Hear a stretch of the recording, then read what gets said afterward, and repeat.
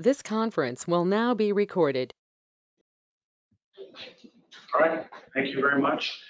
My co-authors in this project are Katrin Eichen from University of Alaska Fairbanks, Libby Lagerwell, also from EcoFOCI, Emily Reisnar, who's a member of the Shellfish Assessment Program in Kodiak, and Louise Koopman, who is a member of the Fisheries Behavioral Ecology Program, in New York, Oregon.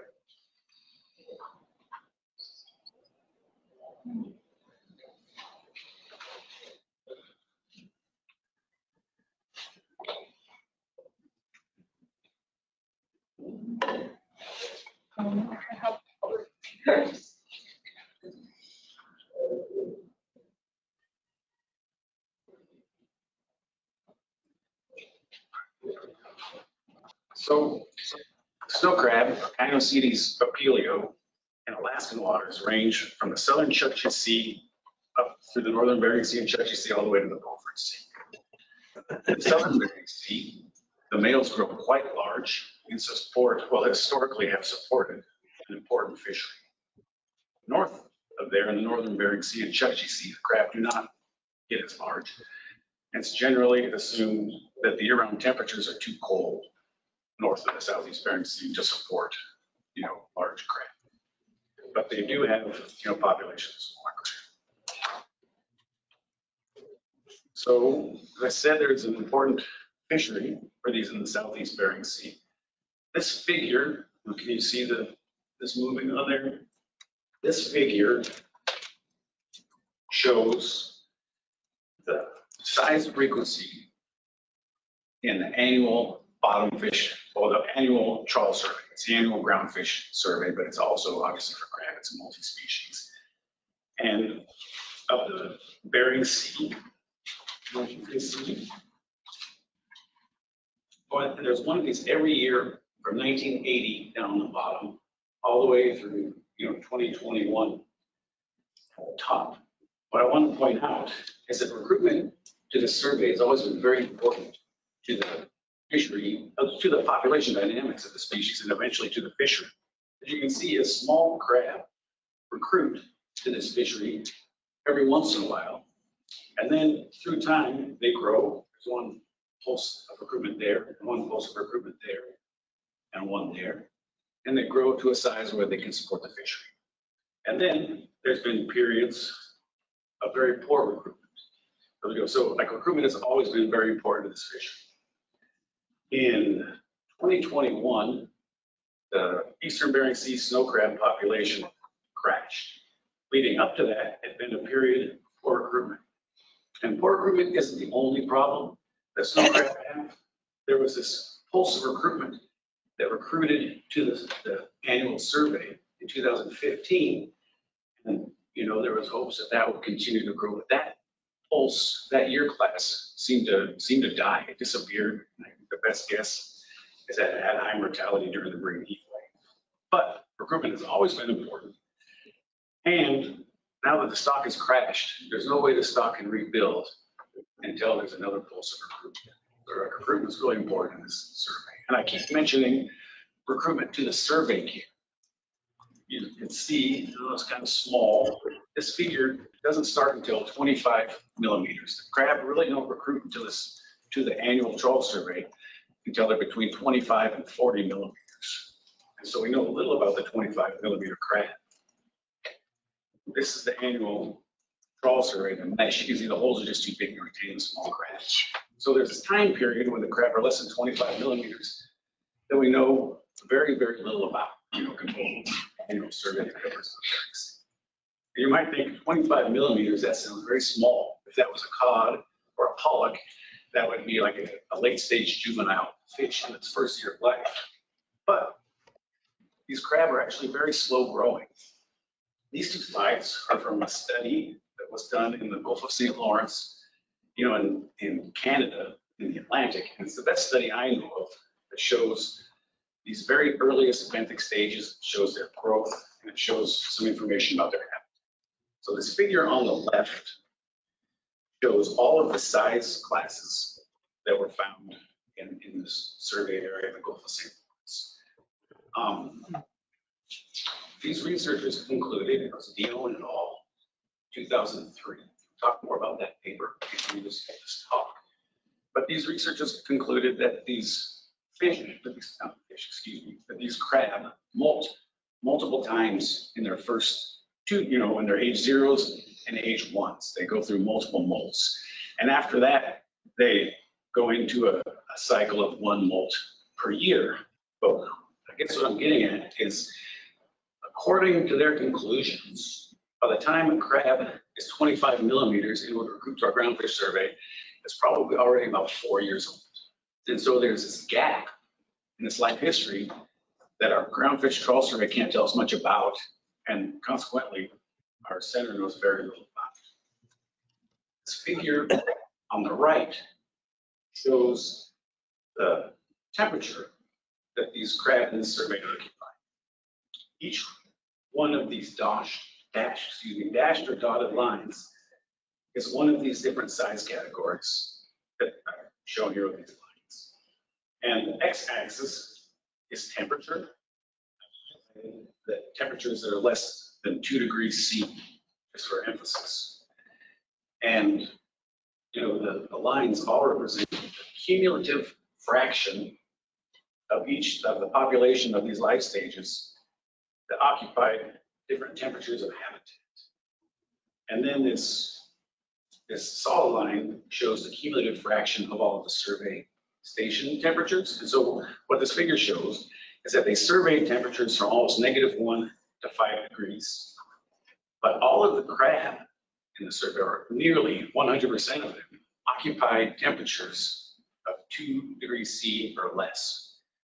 And so the conclusion is that these crab stages, these very small stages, are stenothermic, that they require, they've got this very narrow temperature band that they can survive in, and they require these temperatures less than 2 degrees C.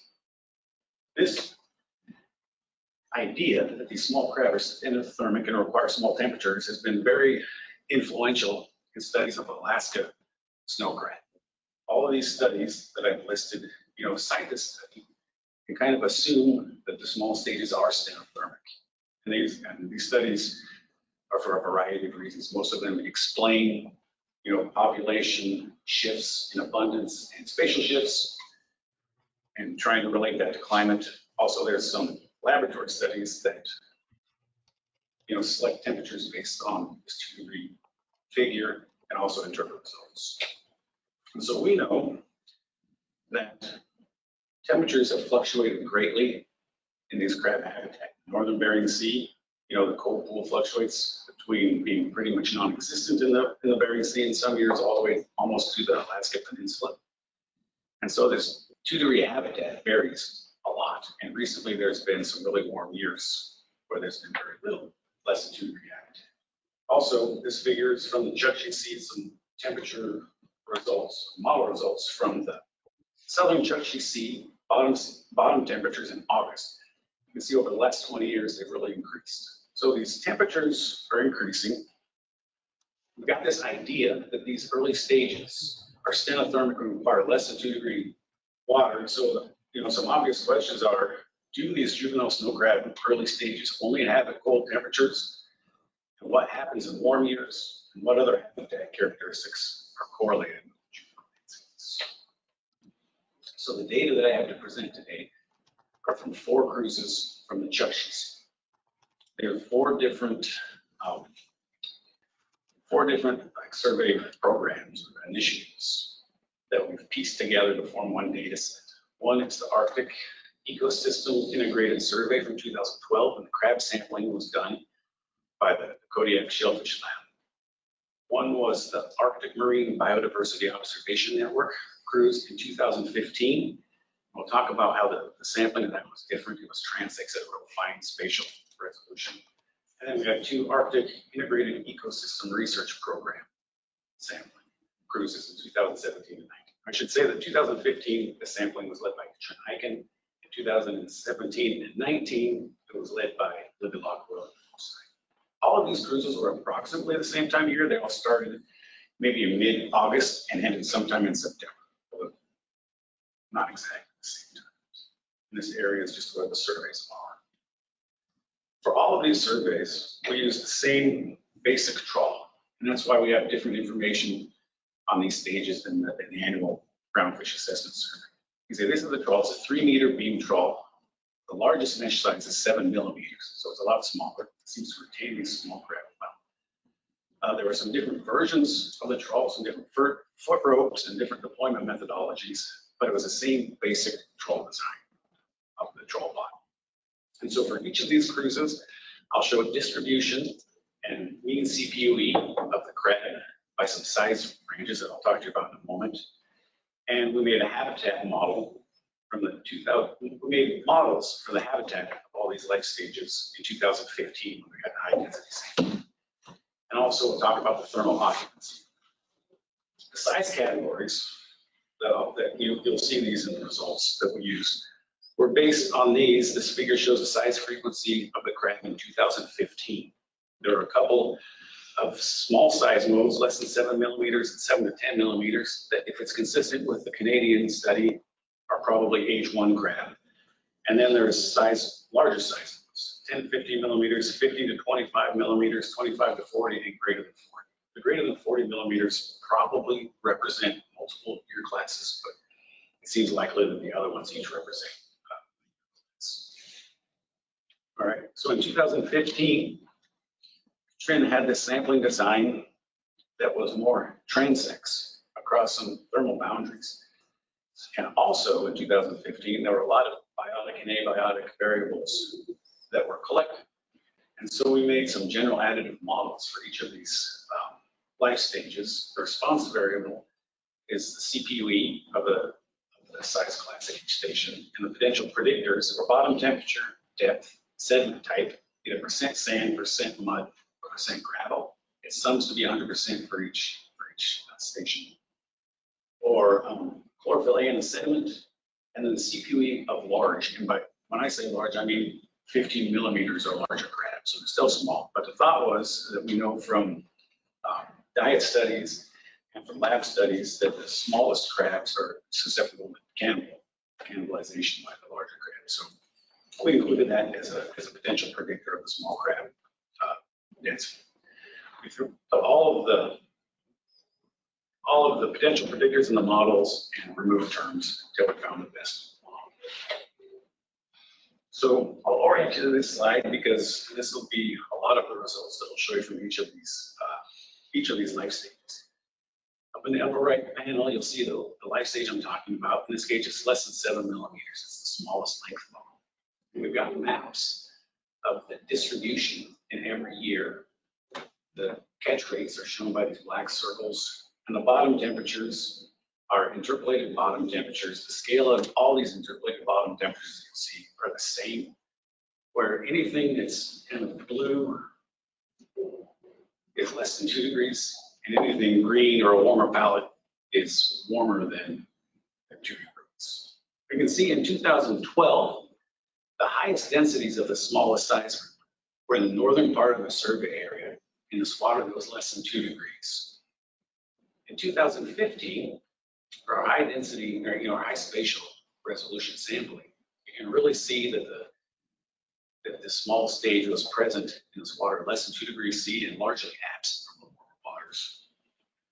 In 2017 was a very warm year for summer bottom temperatures. You see that crab were almost absent. And in 2019, they were present at a few stations, but in 2017 and 2019, the mean CPUE over here on the right was 2 orders of magnitude less than it was in 2012 or 2015. So there were very few of this life stage. This life stage had a model that explained a lot of the variability, so I'll talk about it. And the strongest predictors of crab CPUE, of the smallest crab CPUE, was temperature. You can see that there's a steep decline in CPUE after about 2 degrees C. It's kind of consistent with this idea that Dion and all had. These crab all get stentothermic in less than 2 degrees. Also, it's kind of interesting and noteworthy that the smallest crab were negatively related to the CPU of the larger crab. So I won't go into that much more the rest of the talk, but I think it's kind of interesting and noteworthy. Also, the crab were associated with muddy.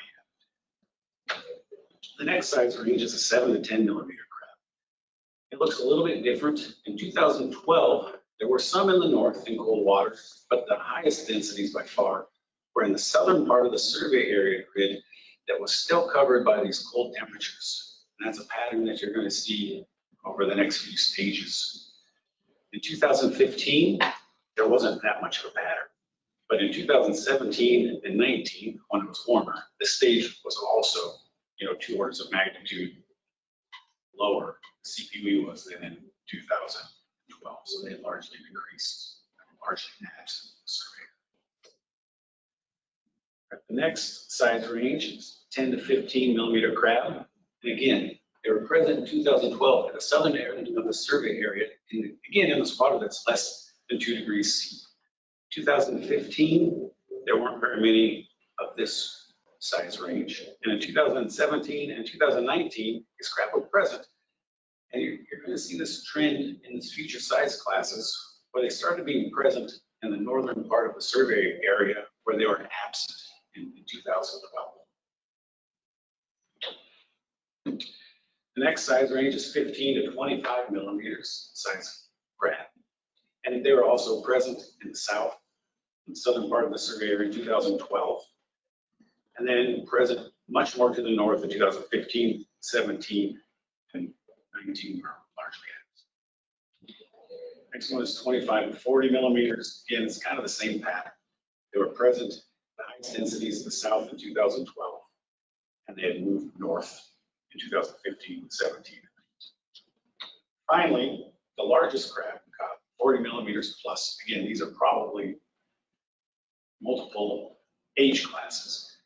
But unlike the other ones, these crab were present also in high densities in warmer waters in 2012. And that pattern continues in 2015, 17, and 19. And again, there was this northwards shift in their distribution between 2012 and 2019. This life stage also had a model that explained a fair amount of the variability. The strongest factors were depth, where they increased with depth, and temperature, which was opposite of the other stages. The largest crab were actually more associated with warmer bottom. So to kind of summarize a little bit about the distribution and the spatial distribution, I've got some maps. This map shows the center of distribution of the 3 smallest stages in 2012. See, the smallest ones were in the northern part of the survey area. And all of these life stages were largely absent by 2017 and 2019. The next size classes, 15 to 25 millimeters and 25 to 40 millimeters in 2012 were present in that cold area in the southern part of the survey grid. By 2017 and 19, that area warmed up and the crab had moved, or not moved, the crab had shifted their distribution to the northern part of the survey area. These figures are similar to the ones I showed you from Dion et al. It's the habitat these crab were inhabiting. And for each year, you can see 2012, 15, 17, and 19, the size ranges of the crab are represented by different colors. You can see it's 2012, almost all of the crab were inhabiting water less than 2 degrees C, similar to what the Canadians found, except for the largest crab, 40 plus millimeters. Some of those crabs, about half of the population, was having water warmer than 2 degrees C, out to maybe about 6 degrees C. In 2015, there was this interesting pattern where the smallest size ranges that we think were H1s, these less than 7 millimeters and 7 to 10 millimeters, were found almost entirely in this water less than 2 degrees C. And progressively, the larger size classes inhabit warmer water. And then by 2017 or 2019, again, the smallest size classes were much reduced and largely absent, but the crab were inhabiting much warmer temperatures from 2 degrees all the way out to in 2019 like 8 degrees. So there's this big shift in the temperature that these crab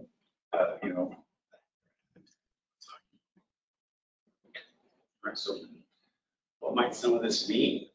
Well, I mean, we see that the Chukchi Sea juvenile snow crab distribution and size structure has changed concurrently or coincidentally with warming. Could mean a lot to the Chukchi Sea ecosystem. These crab are a big part of the benthic biomass. They're predators, they're a prey item. And so like what that means to the Chukchi Sea, benthic community and ecosystem is an open question.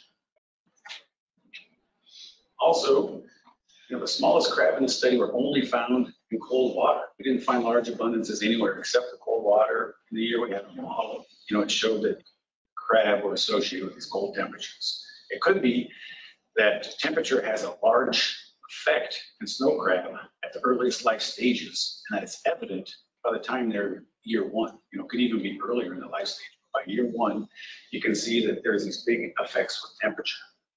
In the northern Bering Sea, we have these huge shifts in the cold pool. That's just water less than 2 degrees C. It could be that this cold temperature is affecting the population and always has, that it would be evident in the age 1 life stage, except in the Bering Sea, we know very little about that. We assess the snow crab population every year with the annual bottom trawl survey that only catches large crab. So if there is an effect on these age 1 crab, we just have to wait, like maybe up to 4 years is the guess, or maybe 3 more years after the effect might be knowable. And we don't see these like really strong effects with the crab distribution and abundance and temperatures. Instead, what we get from the groundfish survey is that we have, this kind of 4-year black box, and we don't know what was happening with the climate or what stages might be important. Like for instance, Phyllis says it might be a cool year or average year, and it may be that the crab in the Bering Sea have a big recruitment pulse that could start to rebuild the population, or it may be that they couldn't. But the groundfish trawl survey isn't going to have any information all about that at all until like 2026. All right, and then these small stages were inhabiting much warmer water than they were in that previous study in Canada, or than they were in 2012. By 2017 and 19, they're inhabiting much more water. What does that mean? That's a big question and a big temperature shift. And Louise Copeland from the Newport lab is leading some field investigations in the Bering Sea and also some laboratory investigations to study what does that mean? What does this big shift in these crabs' temperature mean? She's studying both the direct thermal effects, what does a change in temperature mean, and directly to these crabs' vital rates, their growth rate, their metabolism, the amount of lipids they can store. And also, what does it mean indirectly from food web effects? We know that the cold water is associated with the sea ice. The cold pool is caused by spring sea ice, and there's no cold pools because there was no sea ice.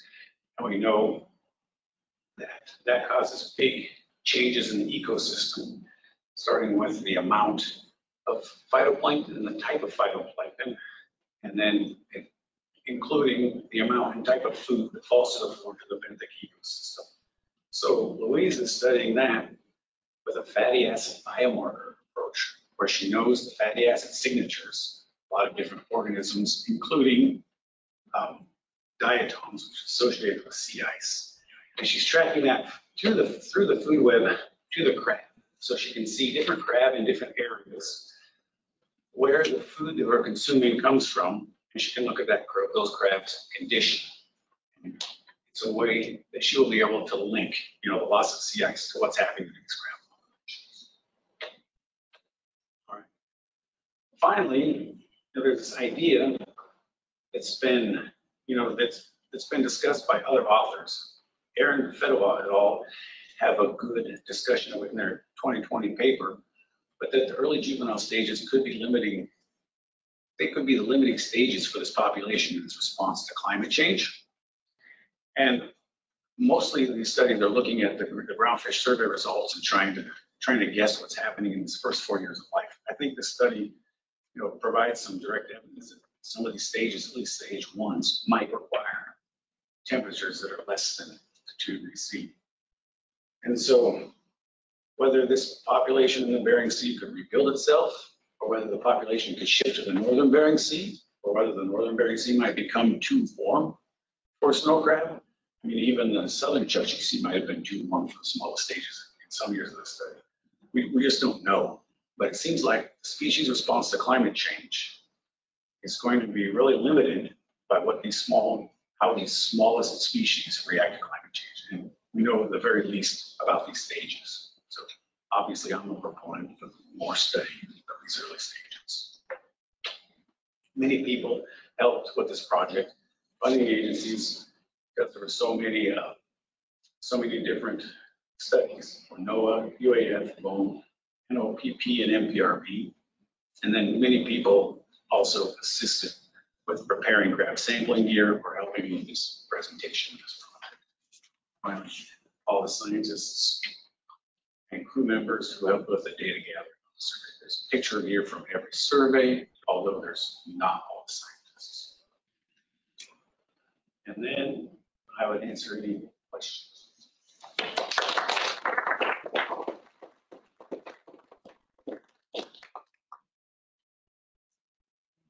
Are there any questions in the chat? Not yet. That was a great presentation, Dan. Thank you so much. Yeah, I have a question about what, in your dream world, what additional sort of surveys or sources of evidence would you have to kind of be able to target those juvenile stages?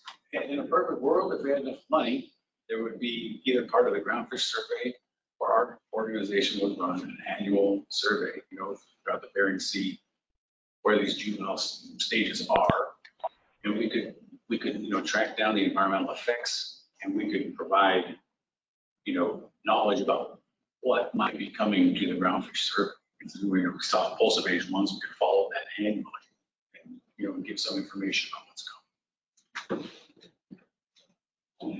So I remember a presentation 100 years ago or whenever it was.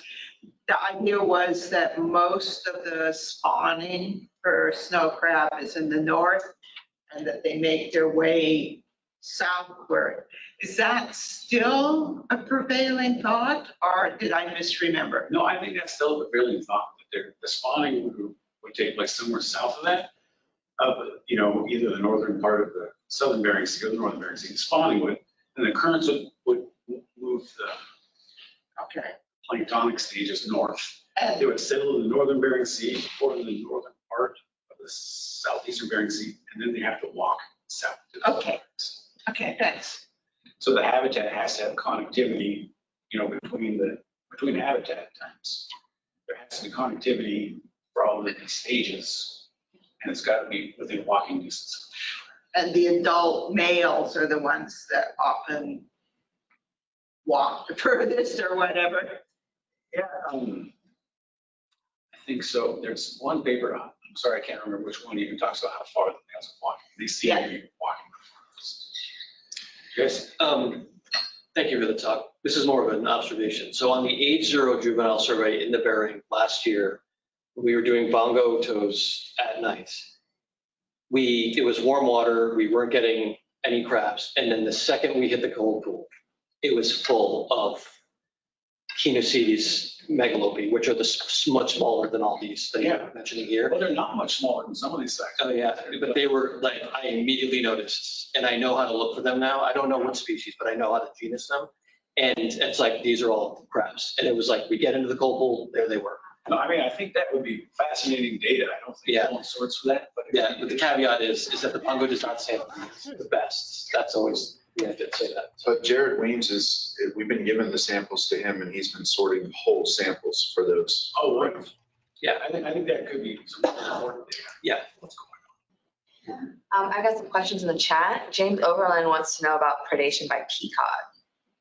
Well, I mean, we showed that there was this possible predation by the larger crab, and the smaller crab were in this area less than 2 degrees C. I think that 2 degrees C defines the cold pool, and it seems to define a lot of the species distributions for a lot of fish, including cod. And so it's possible that cod could be eating these fish, but I think at the size we're talking about, at least the very smallest ones, probably smaller cod. Yes, I mean, I talked a little bit about predation by larger crab, but it could be that these small ones require cold temperatures as predation defense from not only crab, but other species. Nice. Thank you. Yes. Yeah, I have one. This is kind of a follow-up to Phyllis's question here. It's about, temperature and how mobile you think these crab are. Do we think the juveniles have been able to just move to colder areas that, were not within the study limits? Or are they just not present? And I guess the follow-up to that question is, do you have a larger scale picture of, were there such cold pools available, beyond the study area where they could have moved? Well,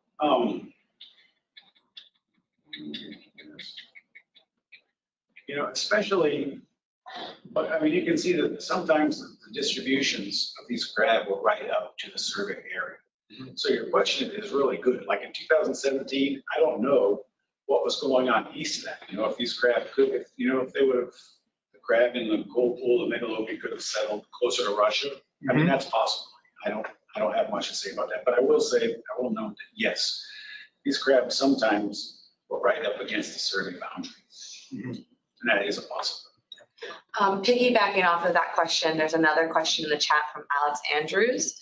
Assuming most of the larvae are being transported north through the Bering Strait, what effect do currents have during warm and cold years on the settlement of the 7 millimeter stages or less than 7 millimeter stages? Well, I mean, that could be a big effect. Recently, I know mostly about 2017 and 2019, there were high transport years.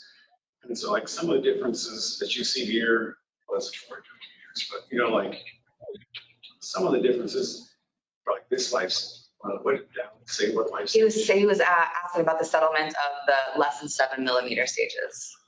Yeah, I mean, I don't know. There are differences in the habitat, but in order, for these smallest stages to have been happening, they would have had to get pushed way north out of the survey area. I guess it's possible. I don't know. Somebody else might know more information about that, who's been studying those years with other authorities and transport, but off the top of my head, I don't. Yeah, the transport has varied since 2010. And there's a fair record of it between Rebecca Woodgate's data and the data that we've collected in a couple of places. And Cal Lamorty's done some work with it because it influences how much nutrients make it north before the blooms occur. When do you think spawning occurs? Honestly, I don't know enough about it to tell you what's going on with plankton stages. Okay. But I know that, it's even, there's crab to me are still pretty strange. And in fact, I don't think they've got internal fertilization. And I read some paper about how in some years it might take the embryos like multiple years to even develop. Don't quote me on that. Anybody wants to know more about that should look at it. But I think so. Like, I guess you would talk about spawning when these things were released, but I don't even know what time. And they could have been alive for some time before that. Yeah, so I've always been fascinated by snow crab because for almost every other arthropod species, they get bigger as you go from low latitudes to high latitudes. It's called the temperature size rule. Why are they opposite? I mean, the only thing I can say is the very little I've read about this is that people assume that the temperatures are so cold, or have been at least year-round temperatures. The temperatures I'm presenting are the summer temperatures. And if you look at the Chukchi Sea, even though it's been warming now in August, most of the year it's it's like Minus 1.7. minus 1.7. Yeah, and so it's so cold that maybe that limits them. I don't know. Maybe Louise might know more about that, or some other people. I can't tell you exactly why that they would be the one that are reversed. Yeah, it's very interesting. Maybe it's just the ones closest to the to the actual coldest limits. I don't know. Yeah. Threshold.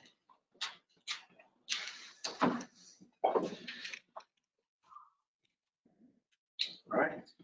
Thank you all for coming and listening to our talk. Very nice. Thank you.